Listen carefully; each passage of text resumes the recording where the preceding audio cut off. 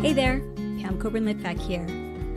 In part 2 of my series, we will learn the first of 4 roads out of anxiety and depression.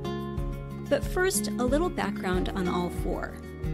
These all target the mind, how you and I process the things that happen to us. In the last episode, we called this reframing the narrative, meaning we choose to view even the stressful things that happen to us in a new and positive way. All 4 roads are grounded in a very powerful form of therapy called cognitive behavioral therapy, CBT for short. There are literally hundreds of CBT techniques we could talk about, but I've found they all fall into one of 4 groups.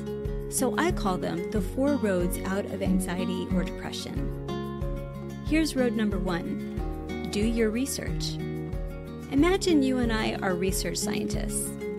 We're working on an experiment and we're pretty sure we already know how it's going to end.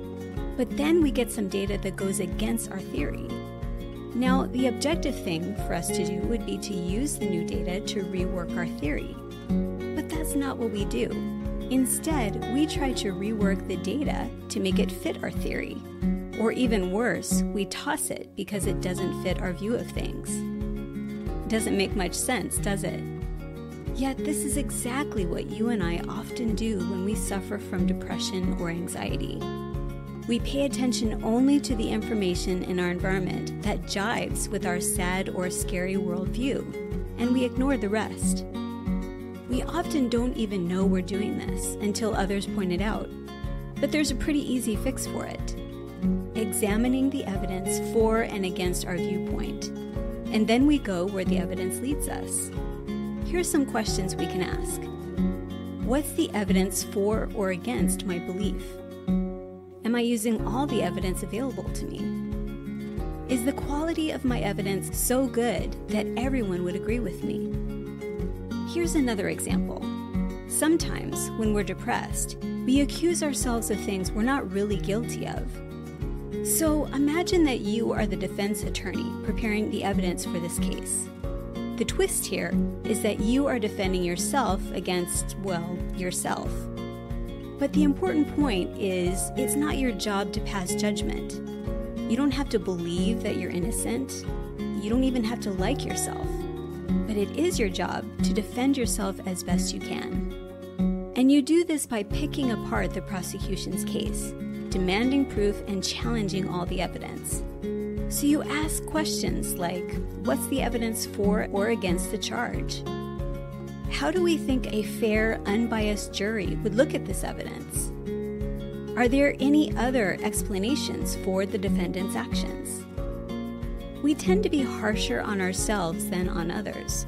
So pretending to be our own defense attorney can help us stay more objective than we would be otherwise. The idea is simply to weigh all the evidence for and against our point of view, which means sometimes we will find that a negative thought is true, at least partly. This happens, right? Sometimes bad stuff happens. Let's say you or I mess up on an important project at work or at school. Our immediate knee-jerk thoughts are, I failed. I'm such an idiot. What are others going to think? They'll probably think I'm an idiot too. The thing is, sometimes negative thoughts have bits of truth in them. Everyone fails sometimes, and sometimes others will judge us for it. But here's the important question to ask. Why would this matter? Maybe it matters because deeper down we're also thinking, if I don't succeed at everything I do, then I'm a failure as a human being. Or I can't be happy unless everyone approves of me. These deeper thoughts are obviously wrong. They're like dark undercurrents in our mind, pulling us emotionally to places that we should not go, making us feel sad and down on ourselves. We should not let ourselves get caught in these dangerous undercurrents, like needing a perfect success rate or 100% approval by others. Instead, we can choose to reframe the narrative by turning the failure into a learning opportunity. So, I failed at this project. What can I learn from it? The first road out of anxiety and depression is to do our research, examining the evidence for and against our negative thoughts. This can help us bypass a lot of stress that might otherwise develop into full-blown anxiety and depression. Please like and share this content, and take a few seconds right now to subscribe. Thanks so much.